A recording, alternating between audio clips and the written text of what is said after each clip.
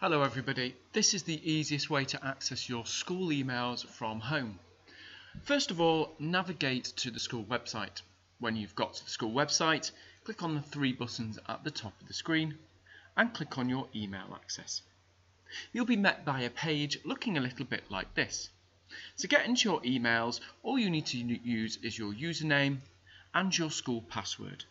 Notice you don't need the end part of your email, just the first part. So yours will be the two numbers that you started, followed by the initials of your name and possibly a number afterwards.